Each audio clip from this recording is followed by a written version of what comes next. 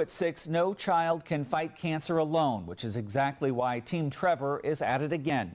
Ottumwa resident Brian Stromgren started the campaign about a year ago after his son was diagnosed with cancer at only 3 years old. Trevor, who's now 7, is cancer-free. But that hasn't stopped the Stromgrens from raising more for other kids with cancer. The giving turned into a domino effect after a stranger also battling cancer gifted the Stromgrens $1,000 out of the blue. And I was so overwhelmed by that. For one thing, it came at the absolute right time because we were near bankrupt. And I just decided that was such an awesome gesture that I was going to do that for other people.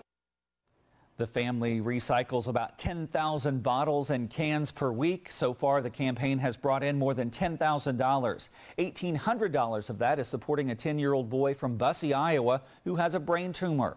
Now the family is raising money for a 9-year-old child with leukemia. Can or bottle donations can be dropped off in Ottumwa at 2304 West 2nd Street or at the Funky Martin House on Richmond Avenue. Coming up.